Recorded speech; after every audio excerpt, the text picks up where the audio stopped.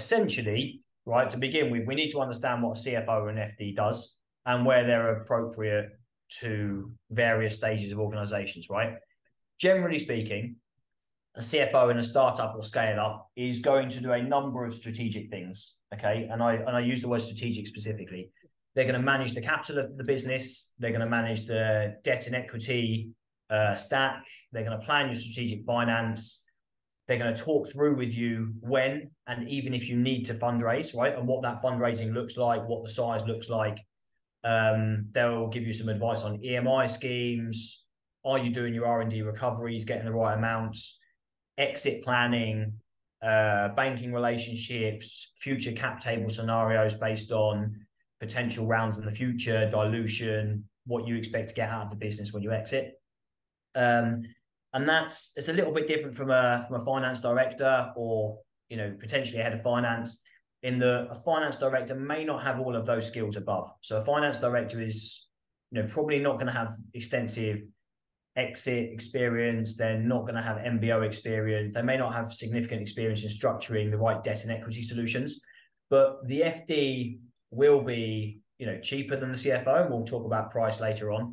And they'll be looking at financial modeling, finance automation, processes, budgeting, you know, general cash flow management across the next 13 weeks or 12 months. They'll be helping you organize your service providers, accountants, tax advisors, you know, all that kind of stuff, right?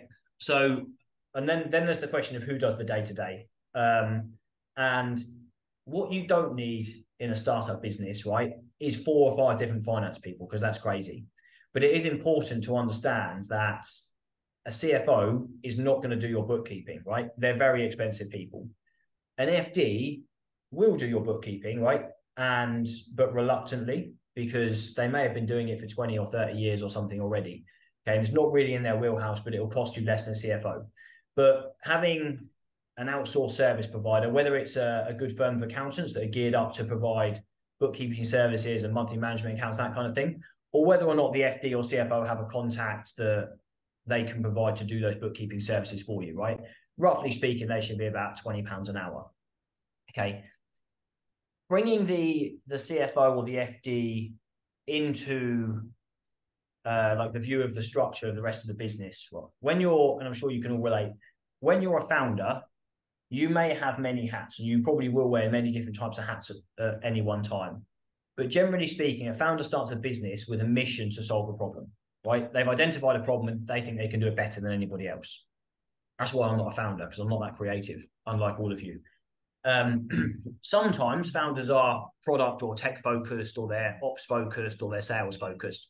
It's rare to find a CFO focused founder. Okay. Some of them may have accountancy training in the past, but generally speaking, they've moved into the founder territory because they don't fit the normal mold. Okay. So if we look at a founder and said that's the key role in the business, and they've started the business to, you know, solve a problem in the market that they don't think has been solved. Number 2 in the business is then going to be a product or tech focused individual. Okay. So, and that's going to be your CTO. And then in finance, that's probably the 3rd crucial role across your senior leadership team at, you know, early stages. And that's going to be your CFO or your FD, right? Which one of those 3 roles you as a founder takes, right, is up for debate.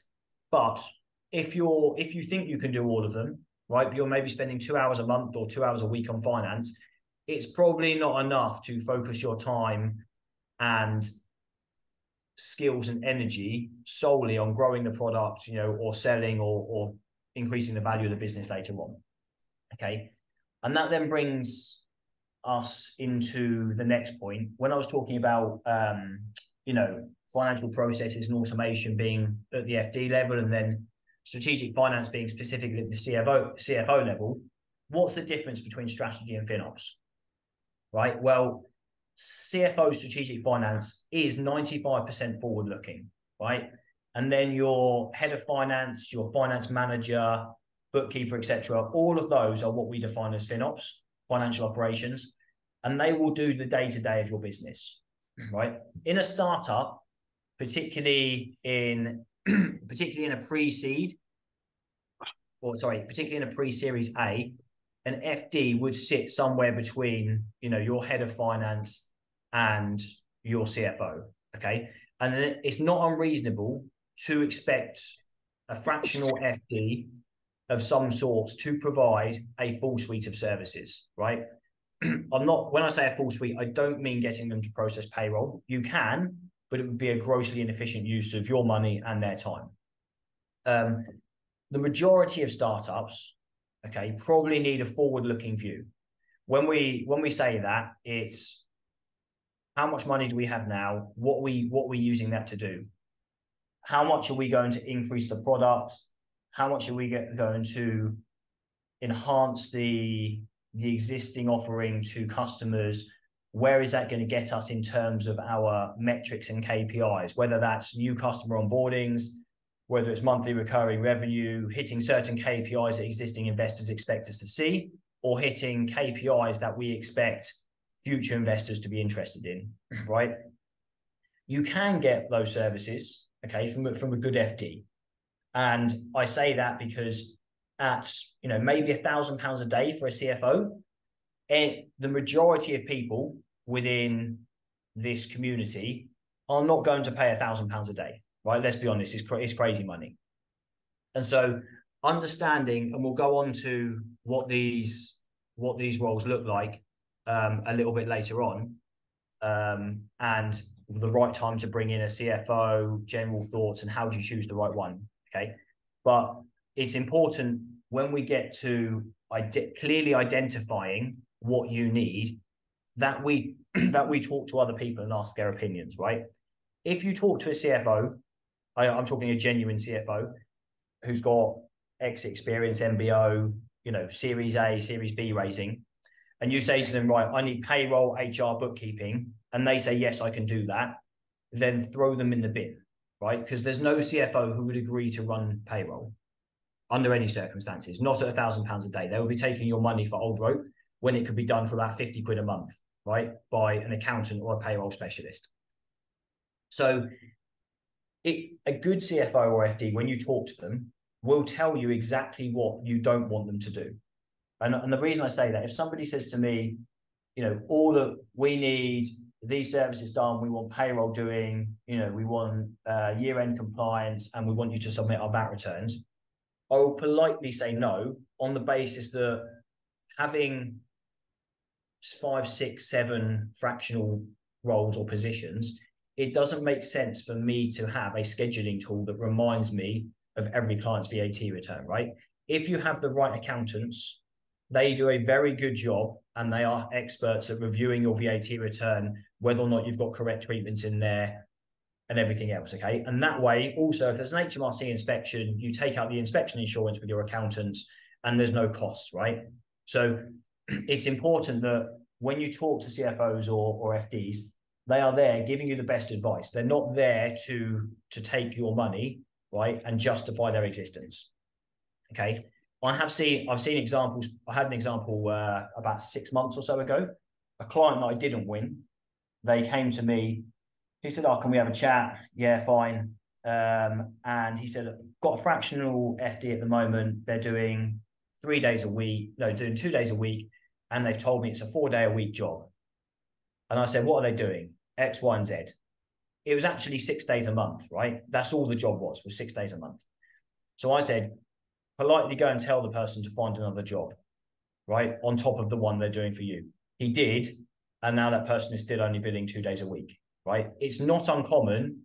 It's a weird dynamic, actually. The CFO should save costs, but at the same time, clearly we're looking out for ourselves because we don't want to make ourselves unemployed. If we do a good job, our time should actually reduce and then increase only at the most important of periods, when you are fundraising, when you're in the shit, when you run out of cash, everything else, okay? So that's something key to bear in mind. There's also another look. There's an interesting view around hiring C-suite individuals as a whole, right? All of you are familiar with CTOs, right? Or chief marketing officers or chief product officers, whatever else. when you hire those people, you don't expect a CTO to sit there and code front end and back end and UX all day, right? They are there to build a team. The irony around a CFO is that they are not really there to build a team, because as a £1 million business, £3 million business, they don't need to hire 5 people, right? They will find the right solutions for you. And in the majority of cases, your entire finance operations can be taken care of in probably less than 10 hours a month, right? With the right automation, the right technology, and the right service providers. So moving to that point, it's important that you don't give, you know, and this is going on to my, where was I looking at?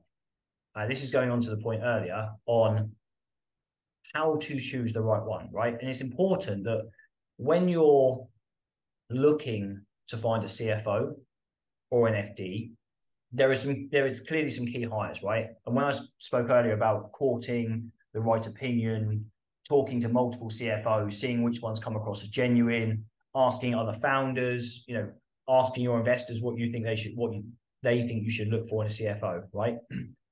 So don't employ, okay, a junior finance person and call them a CFO because they're an accountant.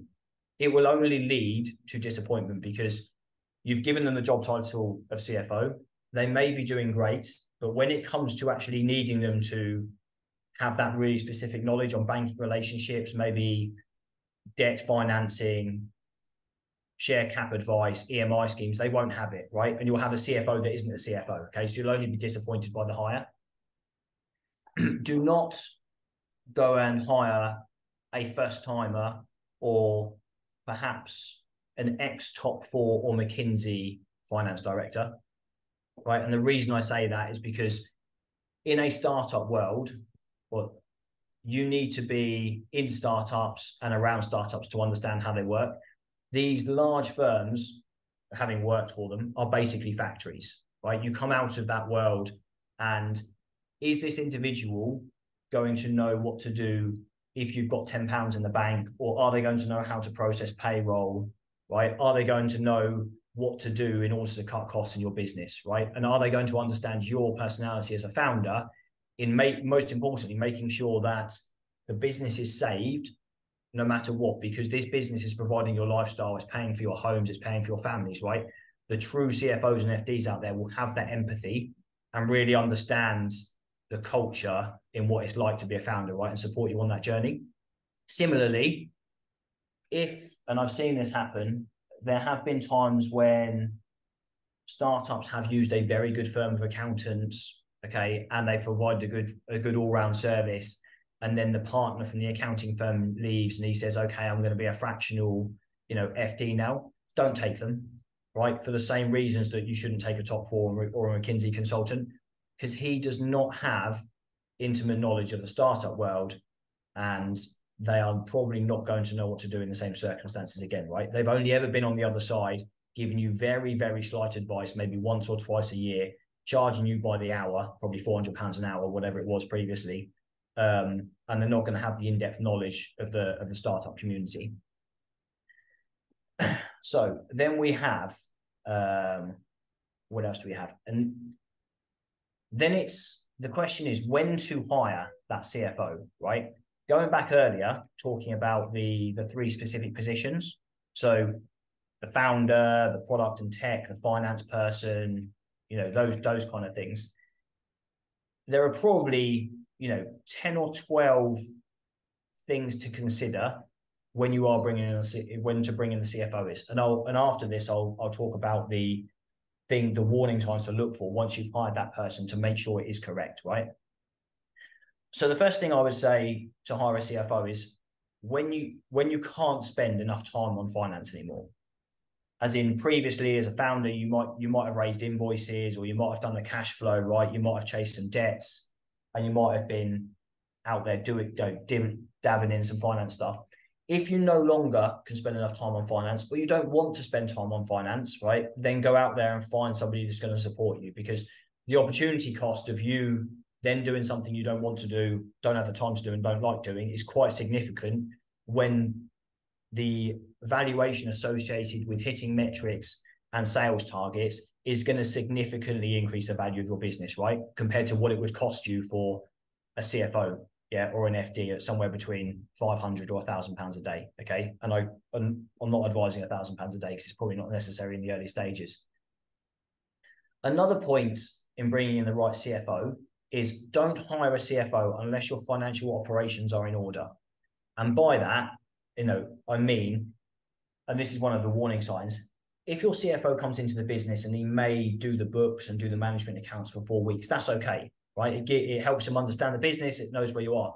If he's still spending all of his time on financial operations 3-4 months later, that's a really big warning sign, because either the business wasn't ready for him and you haven't given him the tools in order to really add value to your business, or that he's not a CFO, okay? The other point, the right time to bring in a CFO, when you want to figure out what milestones you need to hit in order to raise or exit, right? Some people in here have raised a Series A. Most people, I think, are at kind of C level. When you start to get to those next stages, understanding the different types of investors that are out there, understanding the metrics that you could hit, whether it's customer acquisition metrics, cost of customer acquisition, long-term values, monthly recurring revenue, those kind of things. Your CFO will be able to advise you on what the macro market is saying at the moment in relation to what investors are looking for. So 6-12 months before you're thinking about raising, start having conversations with these individuals on what your product roadmap looks like, where it's heading, where you think that those product enhancements are going to add to the valuation of your business, because ultimately that's really going to be important when it comes to having those conversations with investors, right? The next two are fairly similar. If you've raised, probably 1.5 million in the last round, then it would be a good time to think about hiring a good FD, good fractional FD, or a CFO on a regular but infrequent basis, right? As in Christmas is infrequent, but it's regular. So that could be 1 day a month, or it could be 2 days a month. And the reason for that is when you've got 1.5 million, you're going to get excited initially. You're going to invest it in tech, invest it in the product. Things are either going to go one of two ways. Either it's going to go off like a rocket ship, or things are not quite going to go as you expect. In both of those examples, a CFO is going to be really important. If it goes better than expected, right, then there are one of two things. Either the business could become self-funded quite quickly, or alternatively, you could go back to market very quickly and get another raise, right, 6, 9, 12 months after you've done this one. Even if you've got runway, because the business may be very scalable and it may be, the appetite for it in this current market may be very good. If things go the wrong way, the CFO is going to be there to help you look at cash runway, how to manage the investor relations. And that's quite important, because if we've pitched to investors previously on hitting certain KPIs, having a good CFO who is able to confidently explain the KPIs alongside you, right, and defend the finances of the business while you then defend what we're doing, either in terms of a pivot or in terms of product development to rectify those KPIs, is going to give you, a bit of a wall between the finances and the product side. So that can really help you as a founder not to get wrapped up in everything, because if they start asking finance or forecasting or assumptions-based questions and you trip over on a couple of them, they then tend to lose confidence in the product development and the general roadmap in the future, right? If they kick the CFO to pieces, it's not a problem, because you still maintain your integrity around the business strategy and the product that you're developing, right? Makes sense? At a pre-seed or pre-revenue, there is no need to hire a CFO. Okay, there's no need to pay £1,000 a day, right? A good FD who has knowledge of this particular size business will cost about 500 to 700 a day. And they will understand, they will have some of the skills of a CFO, maybe 80% of them, but they'll understand what it's like in this size of business. The frequency you need them is perhaps a lot less, or the work is more bitty, or alternatively, you ring them up and you're like, I need something in 3 hours, can you help me? Right? It's a slightly different environment to those businesses that are generally more structured at post-seed or Series A level. Another point to consider on whether or not you need, a good CFO or FD is when your investor reporting, I might have briefly touched on it earlier, becomes more analysed or more critical to your reputation as a founder in the business. I've seen many founders who have tried to be data analysts and pitch, complex customer acquisition, churn rates and stuff to investors and still not get it after 6 months, right? And then ultimately not raise investment. So when your investor reporting is now key, when you've negotiated it with investors or beforehand, then think about getting that person in to help you. And finally, there are some specific sectors such as fintech, banking, FCA regulated, where you should bring in a CFO early, right? Because there's just the market defines that you will need to, particularly in terms of reporting to regulatory authorities, that kind of thing. So moving on to I think Ollie told me to talk for 20 minutes, so I might be running 3 minutes late. A couple of the issues that to look for after a hire, right? There's material errors in your forecasts. If as a founder you are spotting errors in financial forecasts or any planning your CFO has done, probably question one, does he know the business well enough, right? Give him a slap a few times and then, say, look, I've picked up these errors. This is not really where we want to go. Number two, are any members of the team lacking confidence in that individual? If they are, then it's something to be wary of because perhaps they're not demonstrating the leadership skills that are required at that particular level. Number three, have the service levels dropped since the original engagement? If they have, it could be, number one, that the work is less, okay, in which case you would negotiate a lower fee. Or number two, perhaps they've got other work or they've become disinterested, or something like that, right? Or actually, there's not a significant connection there with the business. Because like I said earlier, a CFO should be there for the founder and they should kind of be your number two in the business, right? Outside any co-founding circles. What you need them for has changed. And by that, I mean, did you hire them initially thinking they were going to do X, Y, and Z? They may or may not have done that, but now there's not really anything for them to do, or alternatively, they now need to do A, B, and C. If that's the case, obviously then have a conversation, see if the service is still required and make some changes. I mentioned it earlier, but the CFO is spending all of their time on operational matters. If that's the case, also question what they're doing, right? And how much they're charging you and why. And then I touched on this one too. They tell you they need more time, but your gut tells you they don't, right? As a founder within your business, you're fairly certain you know how long everything takes. And you are right. You have a better understanding of your business than most people, I would say. So yeah, I think that's my brief rundown really on CFOs and FDs, kind of fractional hires and that kind of thing. Thanks, Joe. Very, very lots of value in there, lots of important stuff.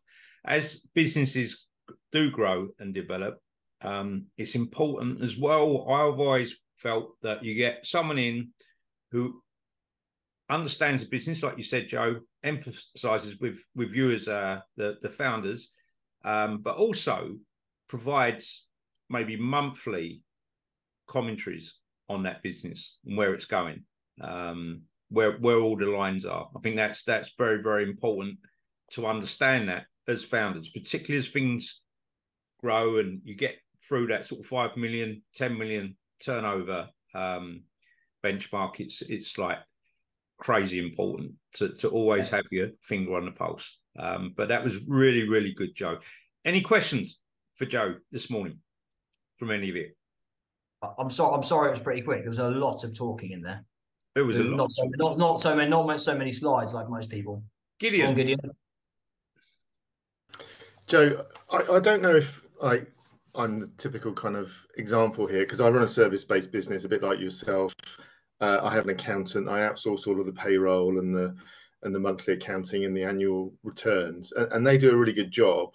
But I'm always like, I'd like to have a conversation with somebody who's not, because they're obviously they do what they do. They're an accountant, a great accountant does the numbers, and that's what they're focused on. But I like Ollie just said, somebody that sort of could have that conversation with you about more about the business, but related to the financials of it, if you see what I mean. I don't like my accountant sometimes offers me like, do you want to have a quarterly meeting? And I'm like, yeah, maybe I'd happily pay for it if I thought there was value in it, but I'm not sure that they're the right people to sort of advise. And I'm not a £5 to £10 million turnover business, clearly. So it's like, who would sort of fit that is there such a thing?